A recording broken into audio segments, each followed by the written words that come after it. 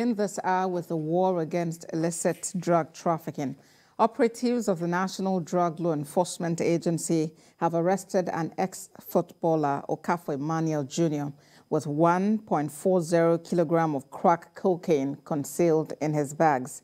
The 33-year-old was arrested on the 26th of September at the Murtala Muhammed International Airport, Lagos, after anti-narcotic officers discovered the illicit substance concealed in the handles of his bags and the top edges.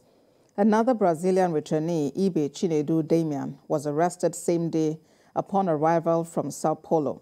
Mr. Ibe was found to have concealed 3.20 kilogram black cocaine, popularly known as Lushi, in false bottoms of his two bags.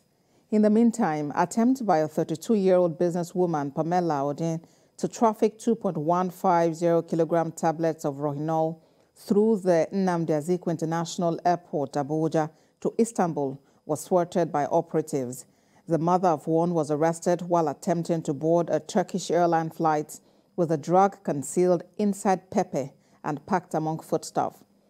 Meantime, two Malians were at a Butero jetty in Lagos for attempting to export 34.2 kilogram bottles of new psychoactive substance, Acoskora, to Mali through Cotonou.